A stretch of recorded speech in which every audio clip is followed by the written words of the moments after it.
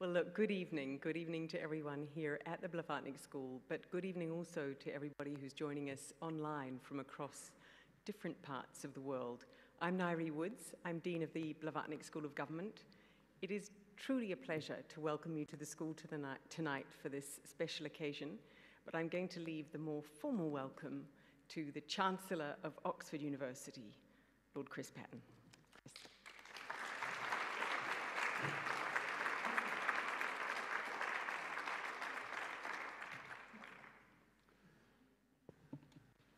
Nairi, Steve Schwartzman, Vice-Chancellor, ladies and gentlemen. We're about to hear from the distinguished panel how we cope with a dangerous world. Those of us who felt that we were living in the equivalent of a post-Congress of Vienna world will be delighted to find out how we deal with the dangers ahead. So I don't want to come between you and them while they give us all the answers. But there are just a couple of things that I'd like to say, because we are celebrating today the establishment of a chair in global security in honor of Dame Louise Richardson. I prepared for this evening by going back to a heavily fingered copy of a book which Louise wrote called What Terrorists Want, which was one of my, I won't say I went to bed with it, but it was one of my small Bibles when for 3.5 years I was a minister in Northern Ireland and then working on the Good Friday Agreement, and as well when I was a European Commissioner dealing with some of the problems of global terrorism. And the book is a reminder that before she was a distinguished Vice-Chancellor, as distinguished as they get, she was a great teacher, tributes paid to her by the mile by her pupils, and a great scholar. And what she wrote about terrorism in 2 major books, but elsewhere too, provided what some politicians found difficult to take, thinking that you dealt with terrorists by increased police surveillance and increasing penalties and hanging and not quite drawing and quartering, but the works. And what Louise reminded the world of, not least in Ireland, was the political context for the terrorism that was taking place, and the fact that terrorism invariably had its roots, or some of its roots, in not entirely legitimate concerns about political issues, and issues, we would now say, issues of identity. And I think that was an extraordinary contribution to public policy. So I recall the second President of the United States, John Adams, saying in 1817, piece of useless information which I just throw in to show that I know when he was alive, he said that while the world had advanced in the arts and sciences for, he said, 3,000 or 4,000 years, our study of politics and of what politics could achieve had been at a standstill. Well, Louise is one of those political scientists who's, as it were, taken that as a challenge. And thanks to her work, thanks to her scholarship, from which we took her away for a few years, we've learned more about coping with terrorists, and that was certainly true in Northern Ireland and Ireland as a whole. Certainly found out more about dealing with terrorists than we would have otherwise done. It's remarkable when pieces of scholarship have such an impact on practical policy making.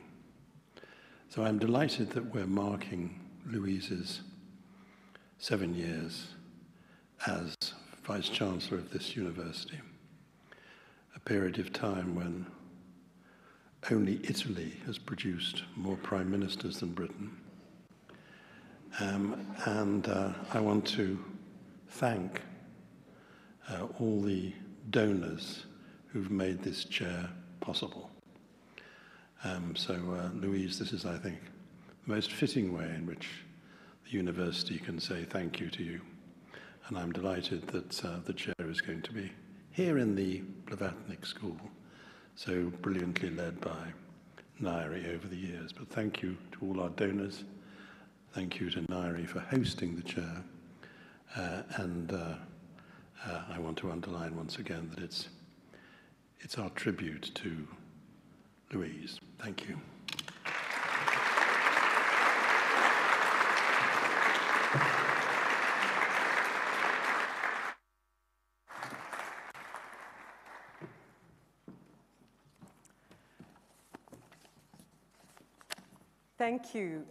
Thank you, Chris. Thank you, Chancellor, for that. And a special welcome, I want to reiterate the very special welcome to Steve Schwartzman, to Amy Stursberg, to Karim, to Jenny, to others, our special guests who are here, and to Oxford colleagues William White, Tim Power, and to a very special welcome to Tom Jeevan and to Louise Richardson, the Vice-Chancellor, who we're honouring with this chair.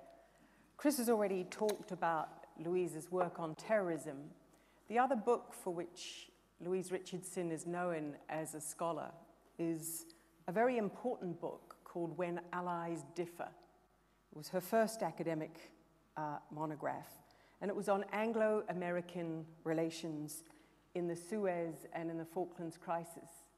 And I went back to that because we're living at a time when the relationship between the United States and the European Union and the United Kingdom over the last decade has had a little bit of buffeting.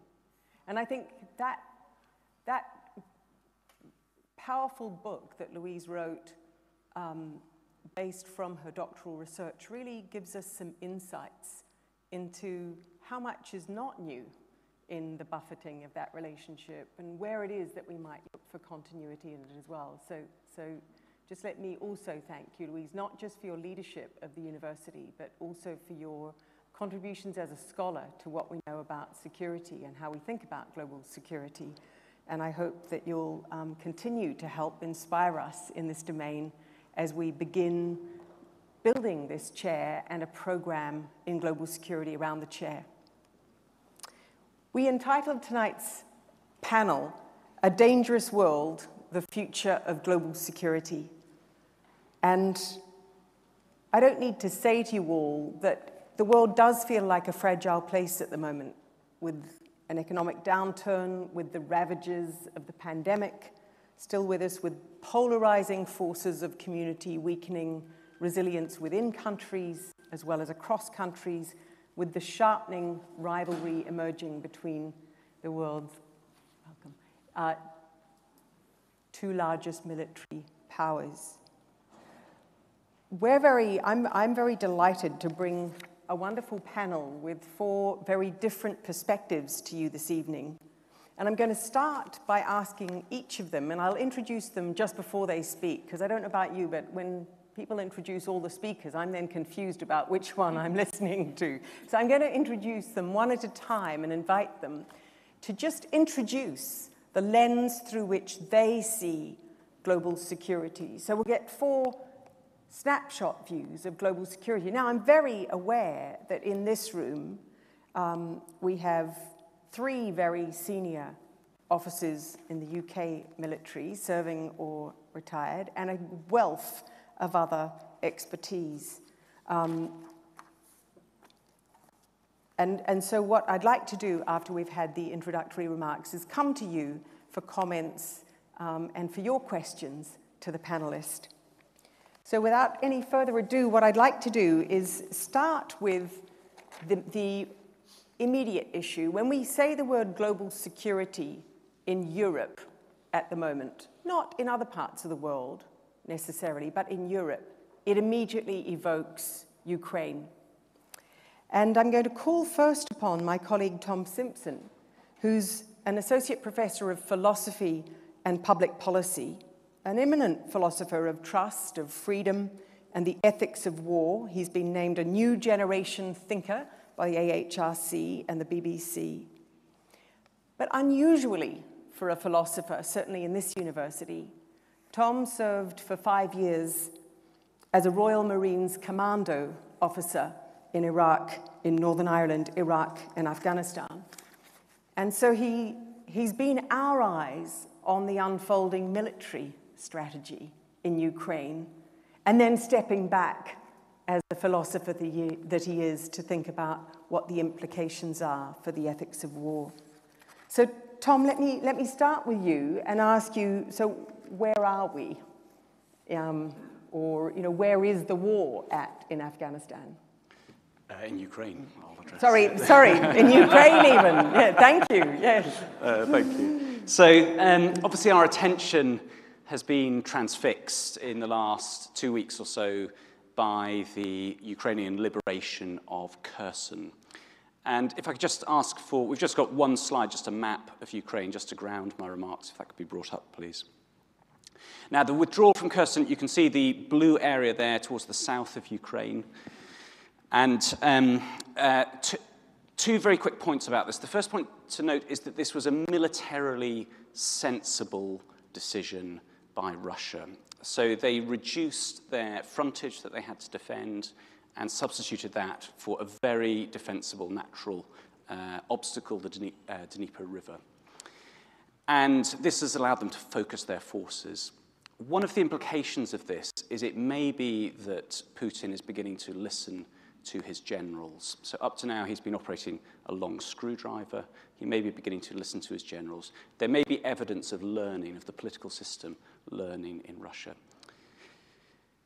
The other implication that come out from this, although the Russians withdrew, they withdrew because their position was made untenable by the Ukrainians.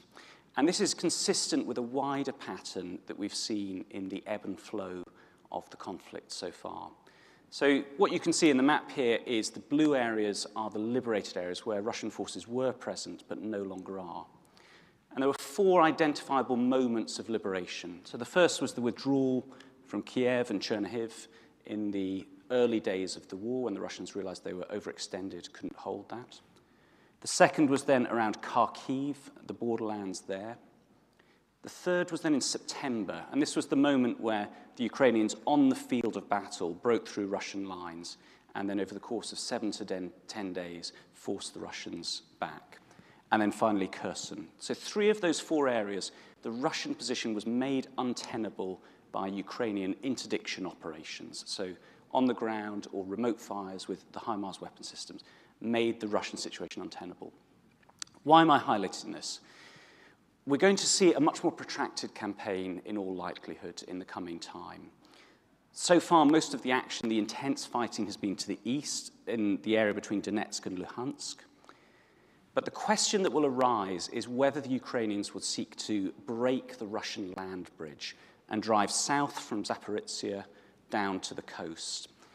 So you can see Mariupol, which is obviously engraved in people's minds from the heroic defense of the steelworks. There's a city called Melitopol further west from there, where a number of roads converge. And Melitopol is the city to watch out for in the future. So in the coming spring, if the Ukrainians seek to take Melitopol and are successful in that, what they will do is they will create very significant pressure on Crimea. And the campaign will have a very, very different hue at that point. So that's the military picture. There's a long way to go at the moment. The momentum is clearly with the Ukrainians. What I'd like to do, however, is just draw 3 substantive lessons for the security architecture that I think will emerge from out of the Ukraine conflict. The first is this.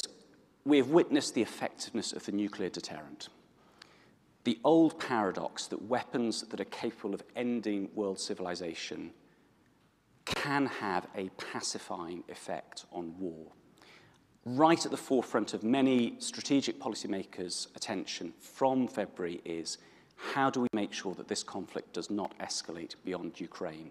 The moment war starts, there's an inherent escalatory dimension. There's an inherent sense that, okay, they've done that. How do we respond to that? And before you know it, the situation is out of control. Both sides have escalated up to the point where the two nuclear umbrellas touch, but they do not overlap. NATO, US forces have not engaged in combat operations in Ukraine and will not do so because of the Russian nuclear deterrent. Russia has acted only in the borders of Ukraine, and there's no indication that they will go beyond that into Poland, other Central Eastern European countries, again because of the nuclear deterrent. So I think for the foreseeable future, as the world enters into a more fragile state, the nuclear deterrent seems like a likely feature of our security architecture. That's the first point. Secondly, how does this end? We're beginning to see discussion rightly about what a negotiated settlement would look like. The challenge this position faces is that there is no evidence that Putin's maximalist ambitions for the reunification, in his terms, of Ukraine with Russia have faded. That was the operational design from the start. The operational design was take Kiev and subsume Ukraine, or at least half of Ukraine, into Russia. There's no evidence that he's given up on those ambitions. What are the implications of that? From the Ukrainian perspective, any treaty should be viewed only as a ceasefire. They have no assurance that the Russians will not seek to come back at some point and resume the conflict when they have reamassed their forces. So from the Ukrainian perspective, in order to credibly enter into a treaty, to de facto give away territory, maybe they do not abandon the de jure claims of sovereignty, but de facto accept some kind of ceasefire, it's rational for them to do so only if they have very, very robust security guarantees from the US and from NATO. So these will be security guarantees equivalent in force, I think, to Article 5, even if in name Ukraine is not admitted to NATO, which would be a red line for Russia. So the question for capitals, particularly in NATO countries in the US, is that a security guarantee that those capitals are willing to give? And the third point, just very briefly, what we're now seeing is that industrial capacity is a core national security dimension of national security. Russia is down to a month's worth of artillery ammunition by some reports. They are dependent on allies now for weapons, Iran most obviously, and this is distorting their diplomatic relationships. So for countries that seek to be able to act to deter conflict, deter future invasion by actors such as Russia, the capacity to sustain a campaign for a year, for 2 years, requires an industrial base that can equip those militaries. And that is a fundamental policy question that ministries in countries across the world will have to face. Thank you. Thank you, Tom. Any questions from the audience or comment on what we just heard? Was that a question from Chris? Can I just ask one question? Is Ukraine joining the EU a red line for Russians? Is Ukraine joining the EU a red line for Russians, was the question. So I don't have a crystal ball for the thinking in the Kremlin. It doesn't have the same fire about it that NATO does, because the EU membership doesn't come with security guarantees in the same sense. But the question of, if you like, the cultural unification, which membership of the EU may symbolize and may prepare the way for, is clearly something that Putin is very, very concerned about and has been a driving factor. So I don't know whether that will turn out to be a red line in negotiations, but yeah, so we'll see. Question, and then I'll move to the next panelist. Yes. Thank you. Tom, you pointed out that the effectiveness of the nuclear deterrent has been shown by the conflict in Ukraine. But isn't there another side to that coin, which is the accelerant to proliferation that will occur, with lots of other people thinking, if I acquire nuclear weapons, then I can essentially behave as I wish, because I will not be attacked. Just repeating for the people online. So will the nuclear deterrent that Tom's described lead to nuclear proliferation? Yeah, thank you. So, I mean, the question we have to ask is, all things considered, what is the effect of continued possession of nuclear weapons? And in one sense, the choice for those countries which already possess nuclear weapons is, do we retain or do we abolish? But it's actually not quite as binary as that, because what is the associated arms control regimes that we might seek to engage in? I mean, my own prediction, for what it's worth, others may differ here, is that we're going to see increasing pressure for a two-block world of some kind, where countries that don't already possess nuclear weapons may either seek to possess them or more cheaply come under someone else's nuclear umbrella. And I think there'll be inherent pressure towards that. Great. Well, let me now move us to a related dimension of global security, which is international law.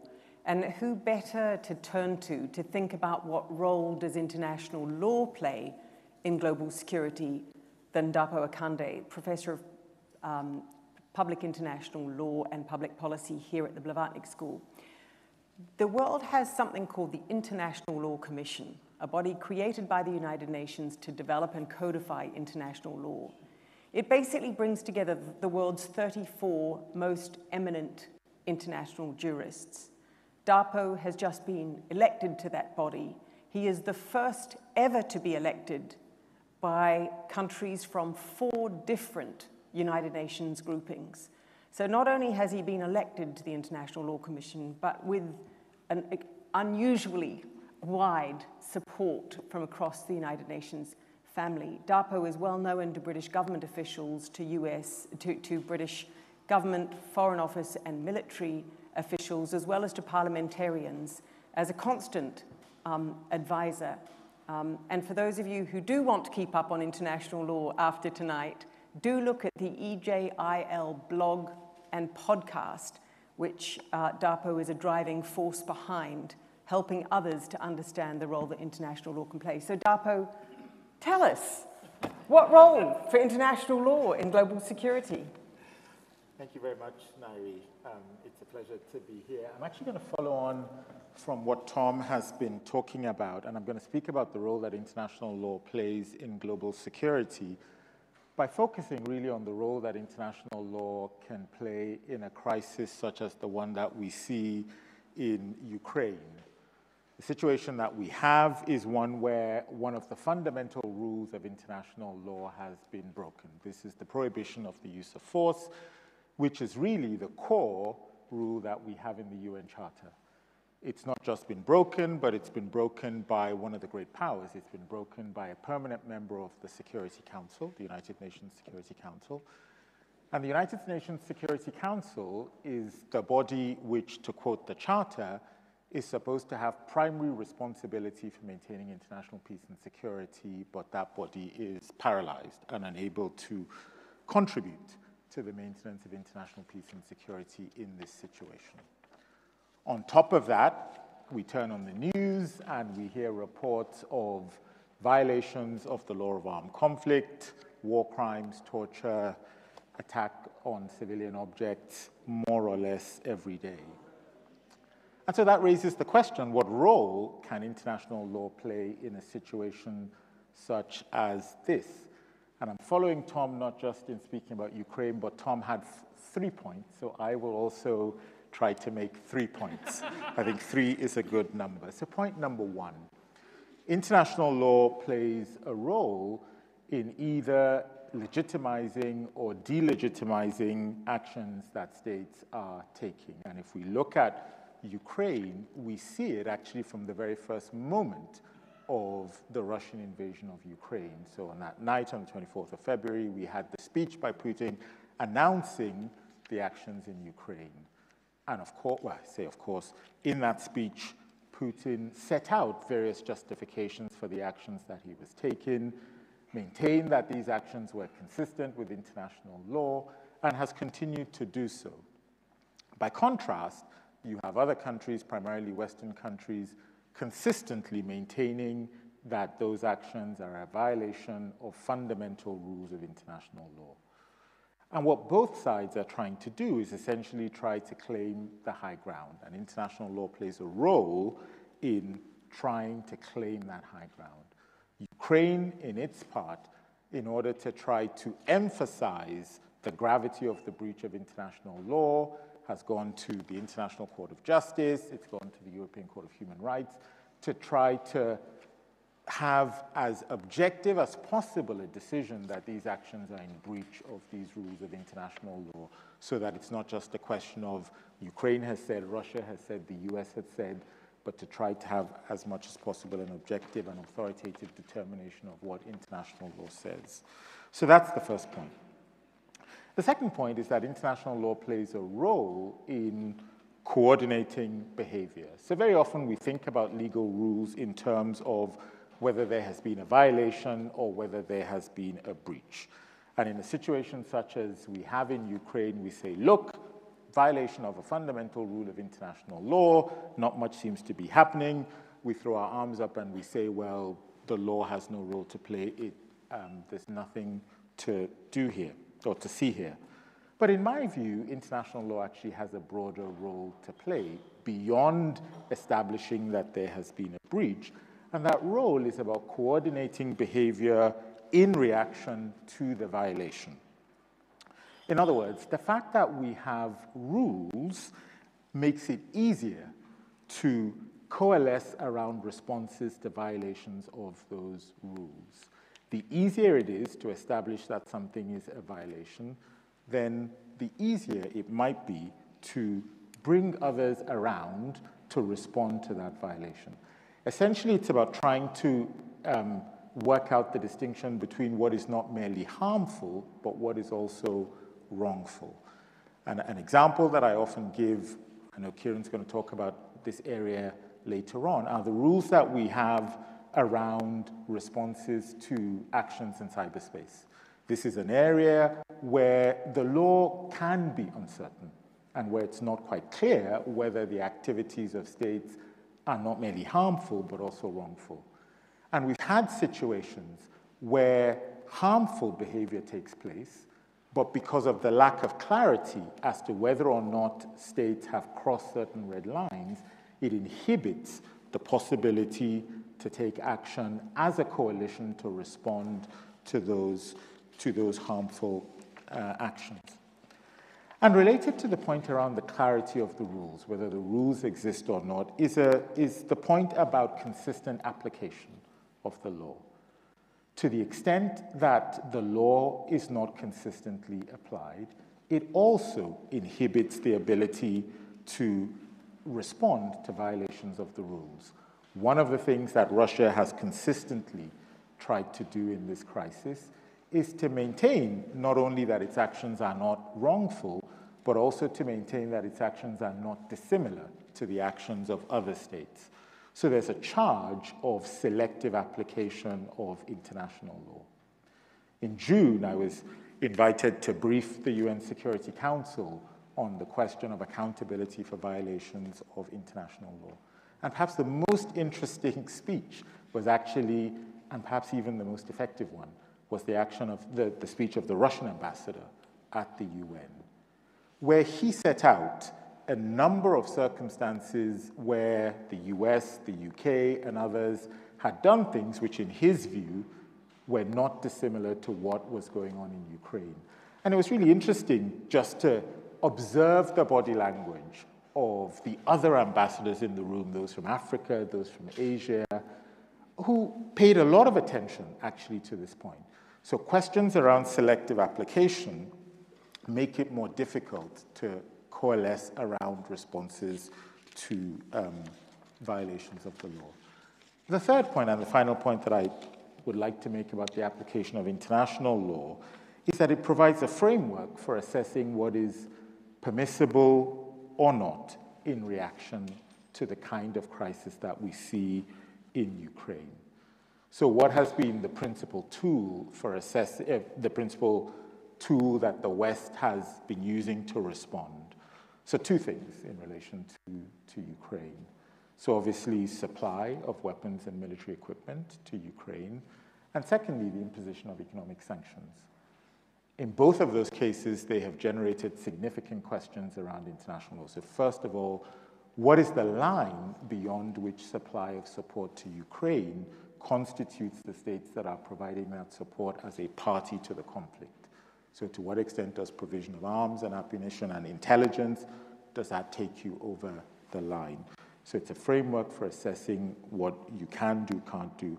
And then with respect to sanctions, there's been a really interesting discussion around the extent to which not only can you freeze the assets of Russian nationals and the Russian state, but the extent to which you can actually seize those assets for the purposes of providing compensation. You might have seen in the news, actually just on Monday, the UN General Assembly passed a resolution that provided for the establishment of a compensation mechanism. And again, one of the key questions that has arisen there is, when do you cross the line with respect to the seizure of assets of other states? And in those discussions, simply for the purposes of self-interest, states have been very careful to try to work out the point at which they cross the line with respect to the immunity that state assets normally have. So just as with Tom and his 3 points, those are 3 points. But Dapo, can I get you to commit a bit more here? I mean, some people in the room might be thinking, okay, but is there anything you can point to? Is there any way in which international law has actually restrained either the actions of Russia or the actions of Ukraine or its allies in this war? What would you say? I'd go back to the examples that I have that I've just given. So if I start first of all with respect to others who are responding to Russia's violations, so the examples that I've just given you around the extent to which sanctions go. In other words, to what extent do you not only freeze assets, but can you actually seize them? Those have been discussions that have been heavily dominated by questions of international law, questions around how far actually can you go. And even with respect to Russia's actions. So my point is that very often we assess it just in terms of, well, is it constraining particular behavior? That's important, and that's what we want to see. But it's actually thinking about the sort of broader framework that one is thinking about. So the extent to which Russia and others are able to, well, Russia in particular I'm thinking about, the extent to which Russia is able to rely on the support of other states is dependent on the extent to which, to some extent dependent on the extent to which Russia is able to convince those states that the things that it is doing are consistent with international law. And that's precisely what the Russian ambassador was trying to do in the UN Security Council, to try to say to India and African states that they want actually to continue to buy their oil, to say what we're doing is not inconsistent, not unlawful. Yeah. So my colleagues are inching you towards, hopefully, a feeling of slightly greater safety in this fragile world. Tom's account of the way in which military constraints and restraints themselves can hold some security, and Dapo's account of the way international law provides a way for countries to come together and equally to exercise some restraint over conflict itself. I'm going to turn now to Nita Crawford, sitting here on my right. Nita is the Montague Burton Chair in International Relations here at Oxford in the Department for Politics and International Relations. Nita is phenomenally well known in the world of international relations for a project she launched in 2010 on the costs of war. And that project is being used by scholars around the world. Her most recent book, called The Pentagon, Climate Change and War, ranked in the US as one of the foremost solution-packed books on climate change. I like that description. And a book that's been brilliantly reviewed, from the New York Review of Books to Science, the New Scientist. A book that reminds us and tracks the way the Department of Defense in the United States has accepted that climate change is a huge risk to US bases, to security, and yet it's the largest emitter in the world. I might be getting it wrong, but that's what I took from the book. So let me turn to Nita and to give us a sense of how and why climate is a threat to global security. I think climate change is accelerating, exacerbating, and connecting all the crises that you first mentioned. So climate change is increasing economic inequality, and inequality is already rising. The world is at risk of stalling and maybe not meeting the Sustainable Development Goals. It's at issue in what we're seeing as a moment of hegemonic transition, where it matters whether or not the US and China are actually cooperating on emissions reductions. It's going to accelerate, I think, as countries react to climate change, military spending, which last year reached $2.1 trillion. And that's after 7 years of steady growth. So I think it's also implicated in pandemics, in the sense that many pandemics are zoonotic, meaning that they're jumping from animals to humans. So as humans shift and migrate due to climate change, there'll be an increased contact. And so diseases like Ebola, like bird flu, like COVID may become, and the science says, more frequent and will be more stressed. So climate change is exacerbating and implicated in these crises and connecting them. So that's the first point. And the second point I want to stress is that, yes, militaries are important contributors to emissions. It is the case that the US military's emissions last year were 51 million metric tons CO2 equivalent. So that's only 1% of the United States total emissions, but the United States is the number 2 emitter in the world. It is the largest single emitter in the US government. It is the largest single emitter in the United States. And it is the single largest institutional emitter in the world, yes, and its emissions are at that level greater than many countries, certainly greater than Sweden, Portugal, other countries you could think of, many, many countries. That's a point about the scale of emissions. And as Zelensky said at COP27 last week, climate change is caused by war. War is causing climate change. So it's not just the everyday emissions, it's the activities during war.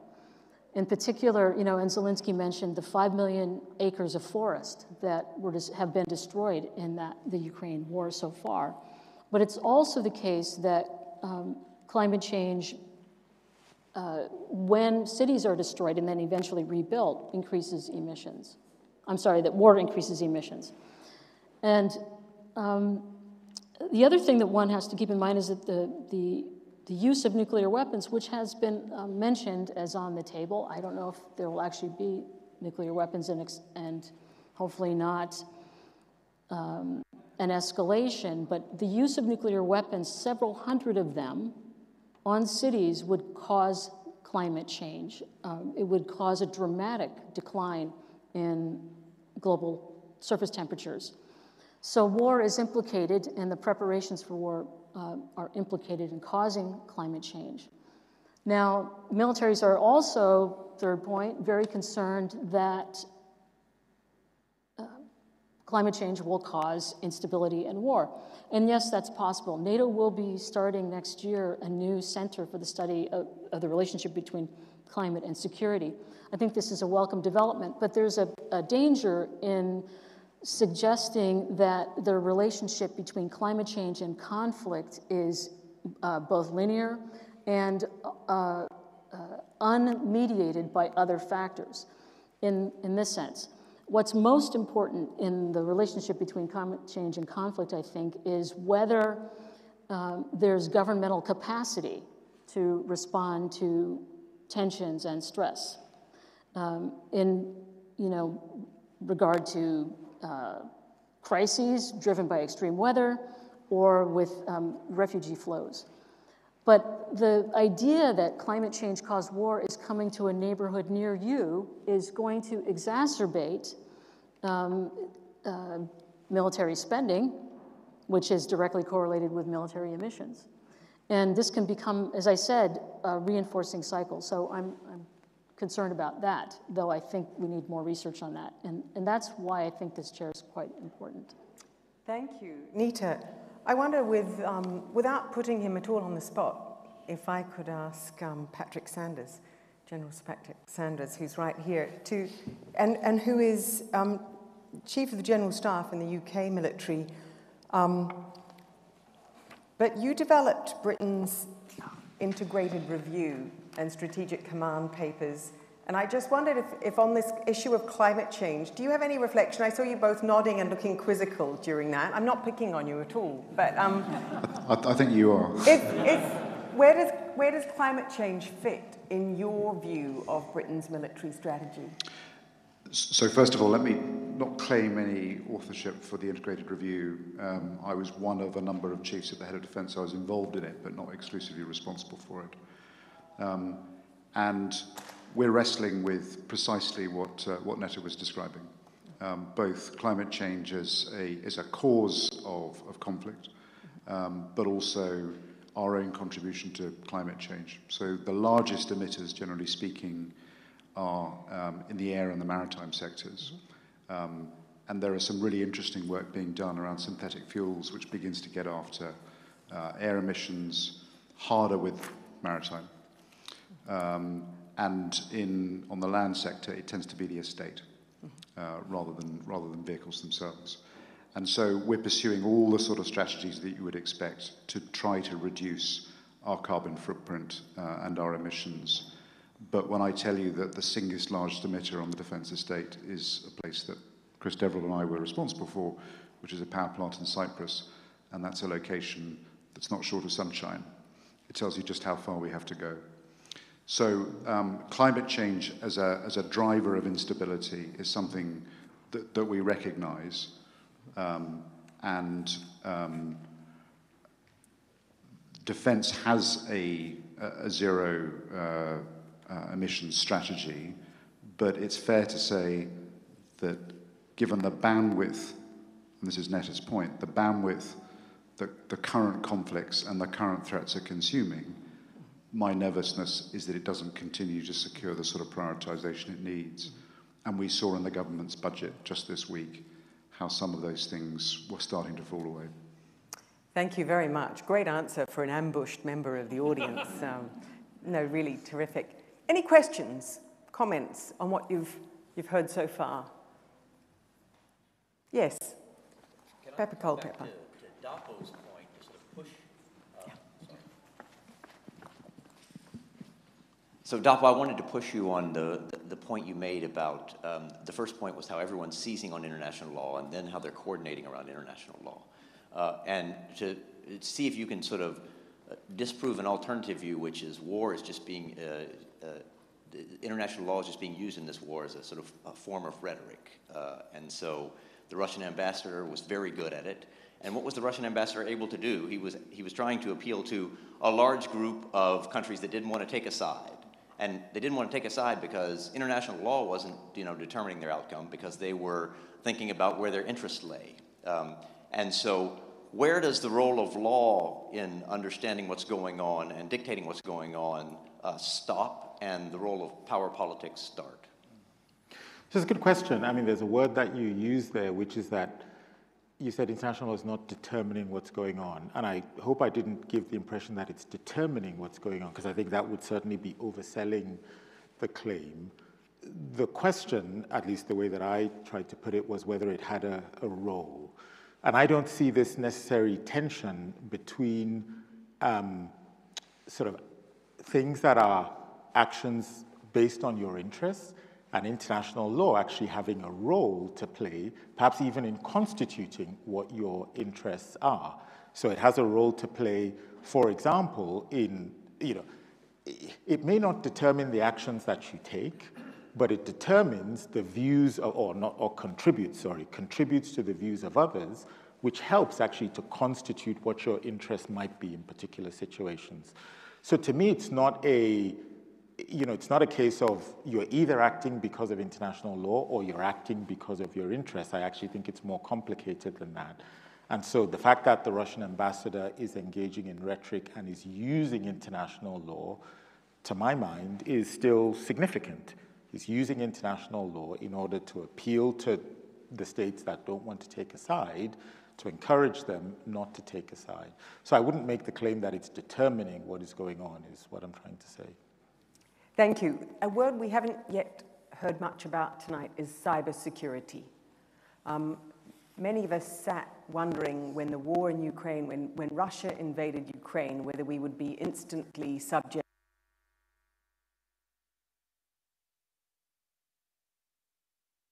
Must be. There we go.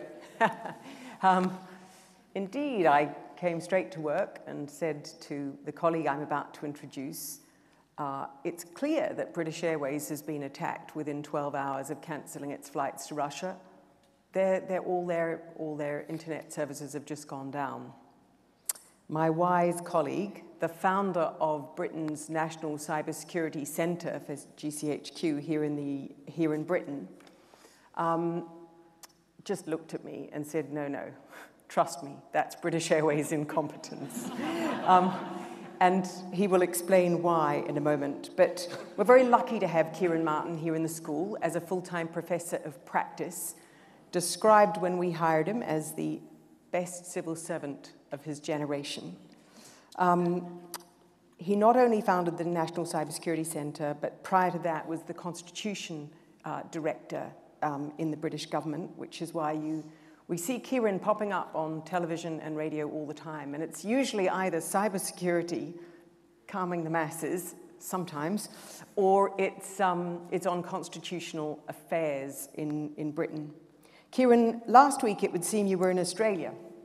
And you were quoted as saying, for the long-term strategic sustainability of Western industrial capability for free and open technology, we need an alliance of democratic countries that work together to plan outcomes that are consistent with markets and competition, and so on.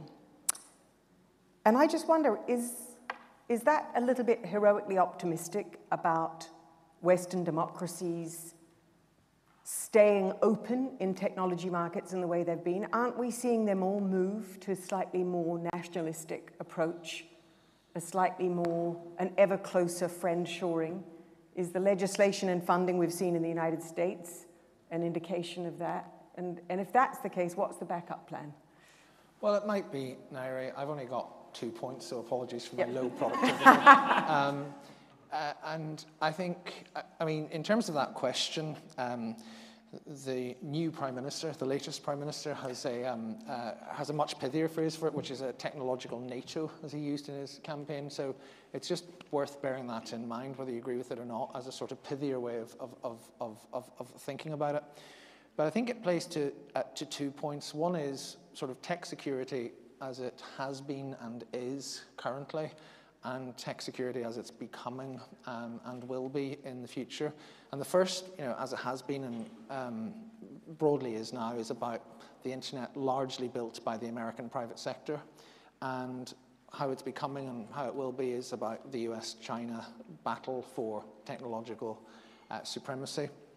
Both of them are rooted into, I think, an absence, and I'm not saying it's a bad thing, but I'm noting it as a fact, an absence of the type of governance and international frameworks that you might expect for something of this importance. To go back to the point that the Chancellor made, the Chancellor of the university, not the one putting up all our taxes, the Chancellor, when he talked about, were we living in a Congress of Vienna moment back in the sort of 90s and post-Congress of Vienna moment, and that's, of course, when the internet took off. And you had this, it was part of the end of history narrative. You had this free, open, communicative nirvana that was going to sweep all before it. And what people don't realize, I think of two things. One is broadly realized, one isn't. The people who were doing this were engineers who did not envisage it taking off in the way that it did. You look at the people who wrote the protocols, which still to this day route internet traffic, and they said, we didn't think it was the foundations of the modern economy. We were engineers, nobody asked us to.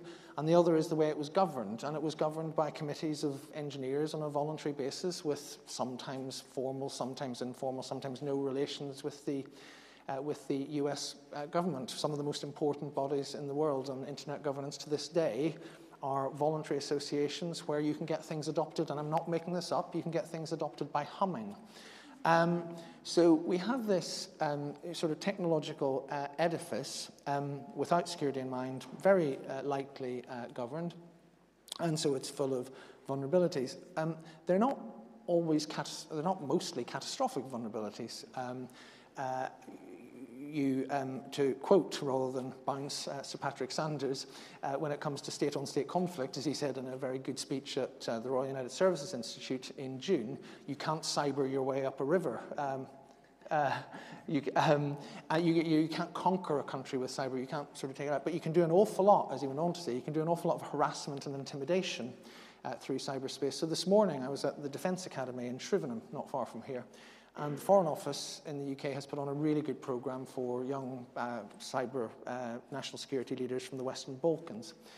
And unnoticed in this country, largely, both the governments of Albania and Montenegro have, in the past 6 months, really struggled to function because of two different types of cyber harassment.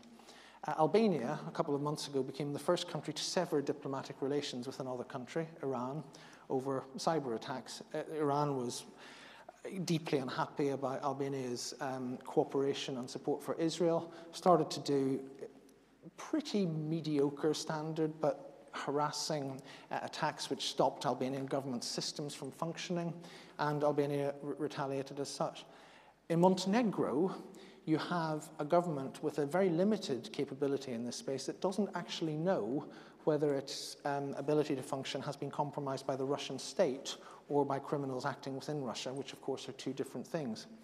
In Australia, it's really interesting at the minute. The Australian population is terrified at the minute because its largest medical insurer has been breached by criminals, which the Australian government have said are operating explicitly from within Russia, not directed by the state, and they're leaking incredibly sensitive medical records. So you can see this sort of harassment. And before the invasion, if you go back 14 months, I think, to the Biden-Putin summit in Geneva, top of Biden's list, briefed out to the media, was not Russian state cyber attacks, it was the harboring of criminals damaging healthcare, leaking data as they're doing in Australia, disrupting energy supplies harbored from within Russia. And we just don't really know how to deal with that.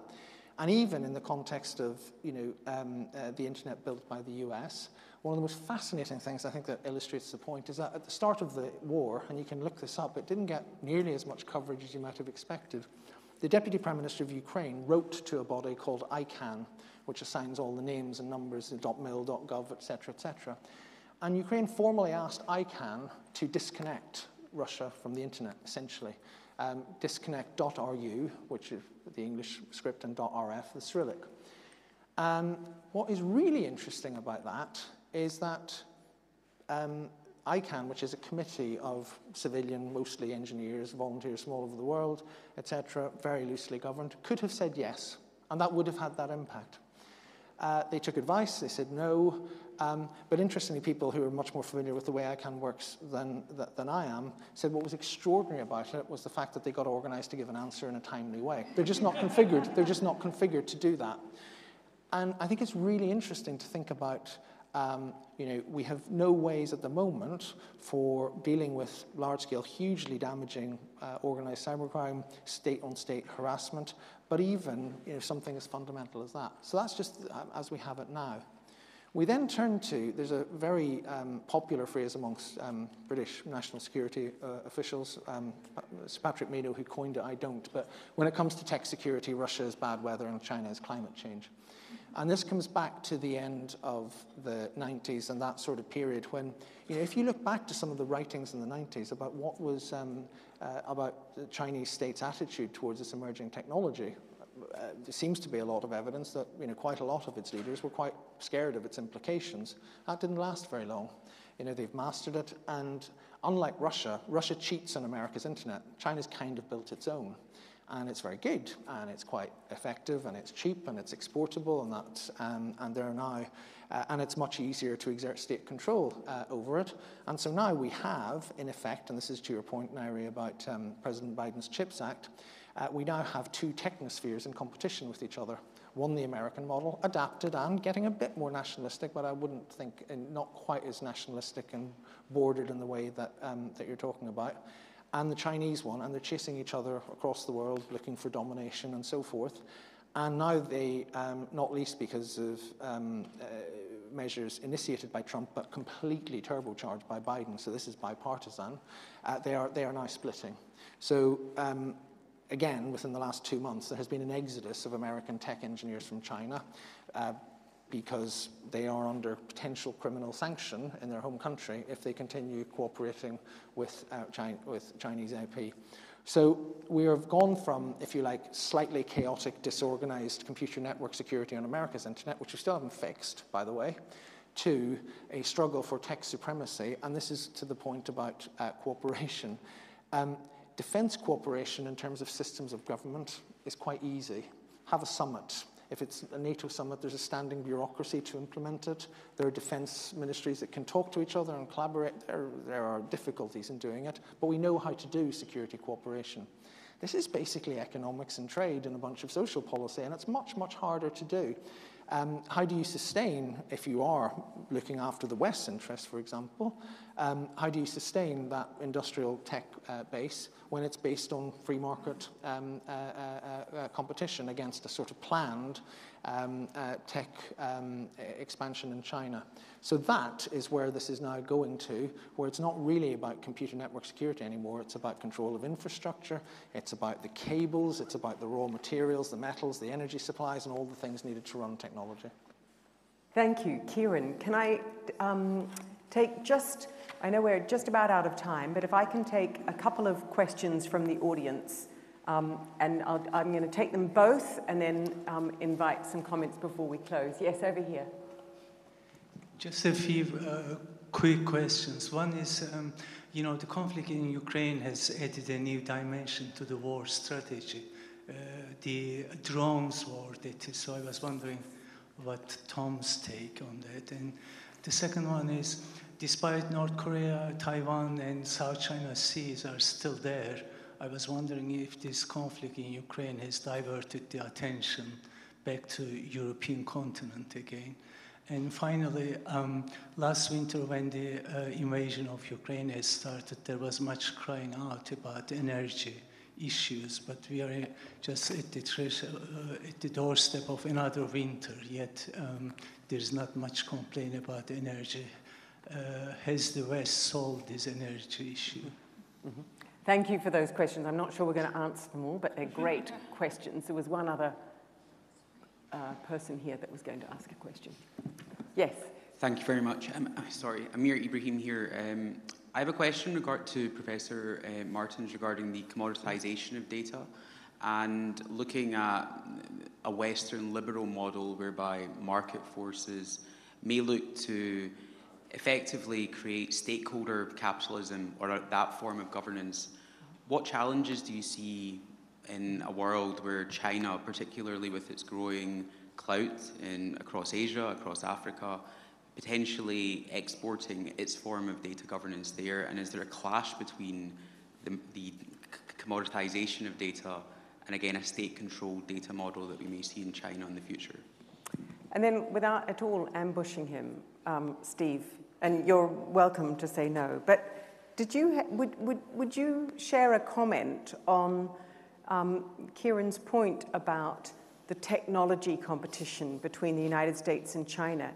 You've been somebody who has lived a vibrant sense of both cooperation and competition with China. Is that remaining possible? Do you think we're going to end up with the two separate technology spheres, and that will make both competition and cooperation more difficult? I think at the moment that's an easy yes for an answer. You know, China took a very aggressive position.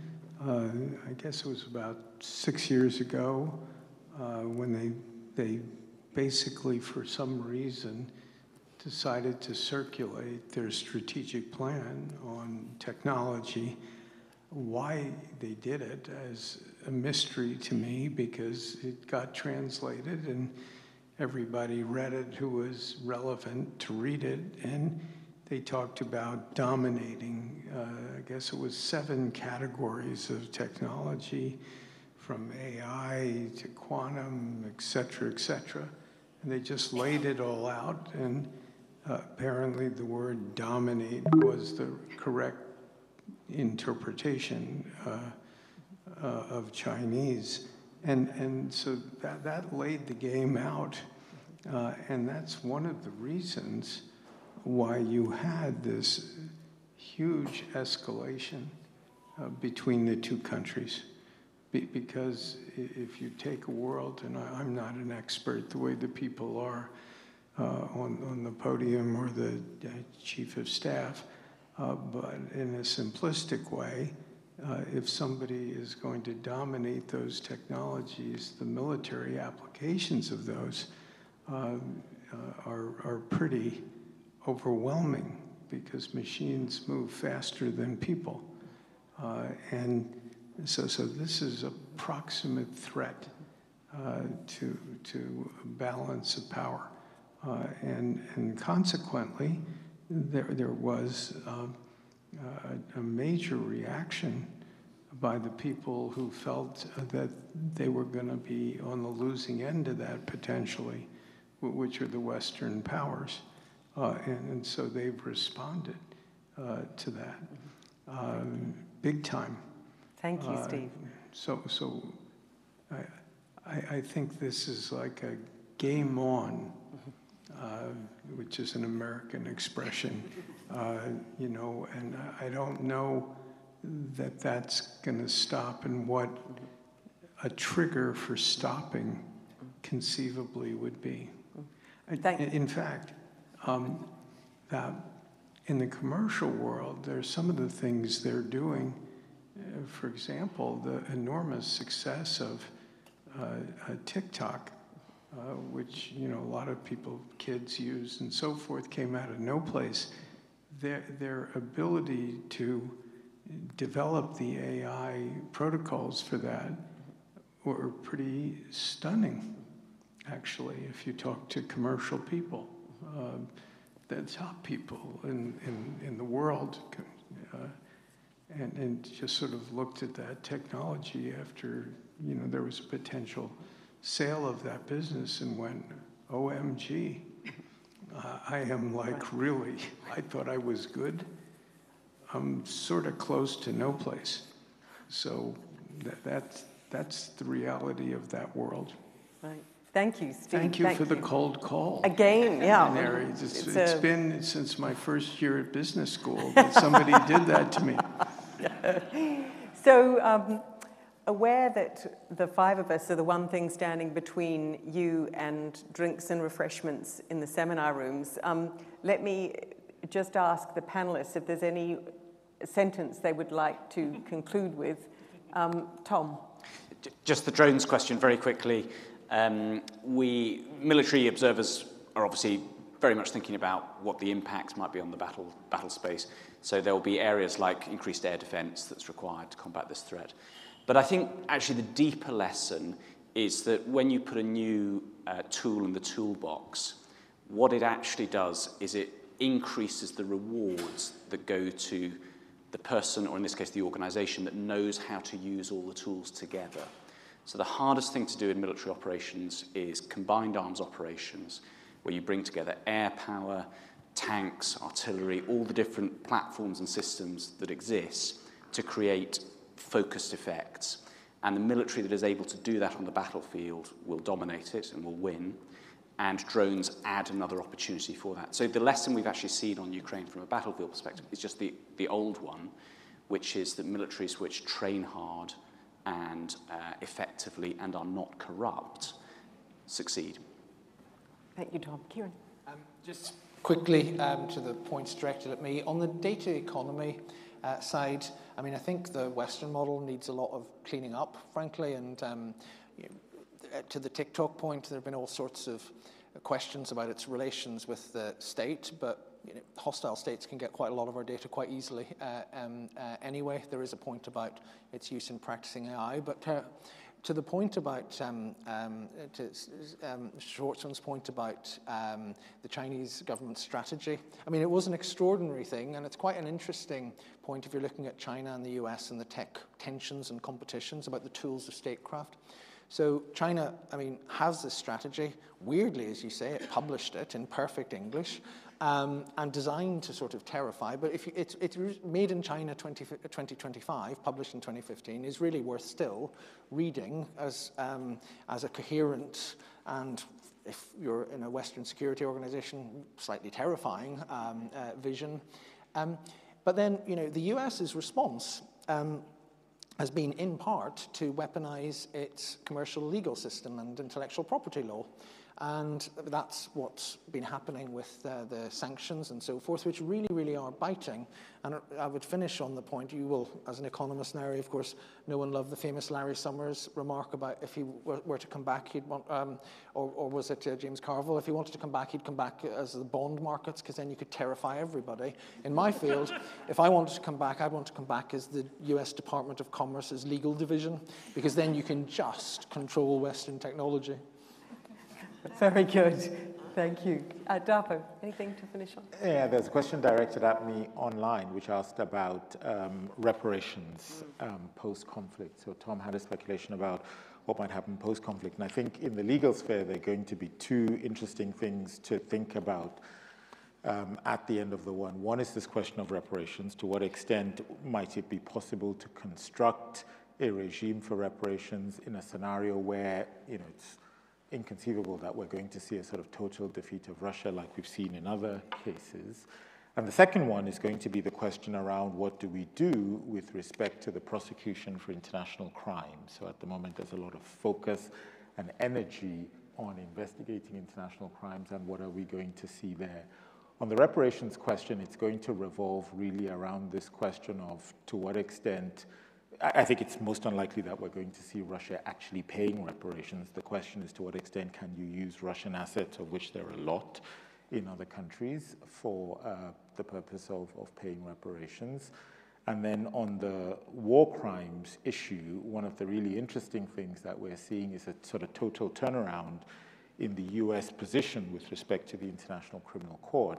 The US had previously taken the view that the International Criminal Court does not have jurisdiction over nationals of states that are not parties to the ICC, because the US is not a party, but Russia is also not a party.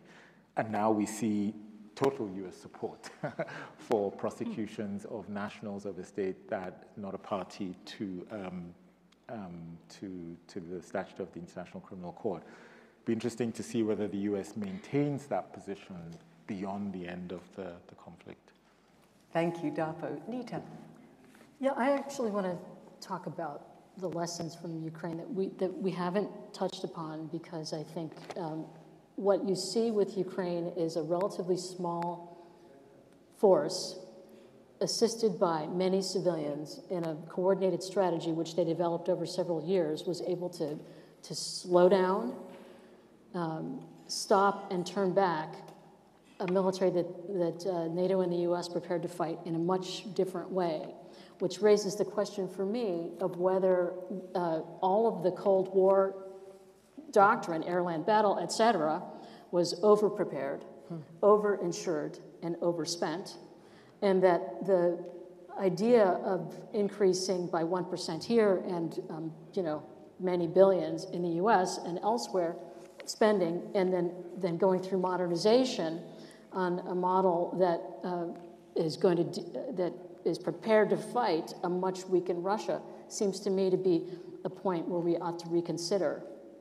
In other words, the reaction to this current conflict may be, again, another round of over-insuredness, over-preparedness to fight a military that could be stopped with much less expense and different tactics.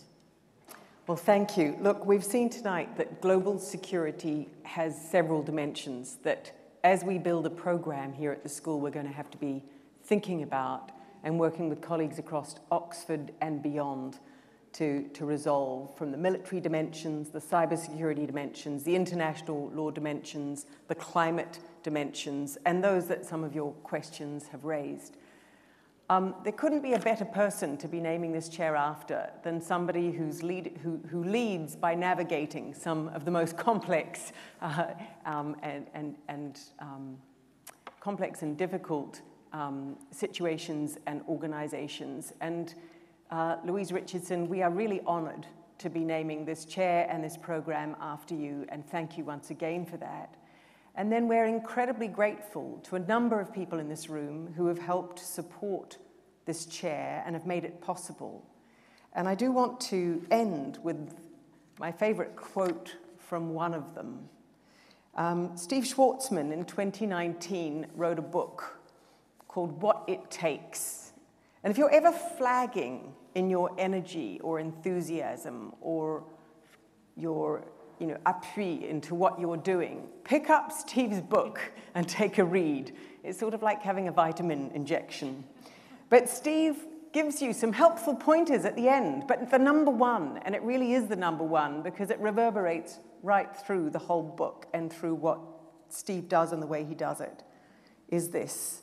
He tells us, it's as easy to do something big as it is to do something small.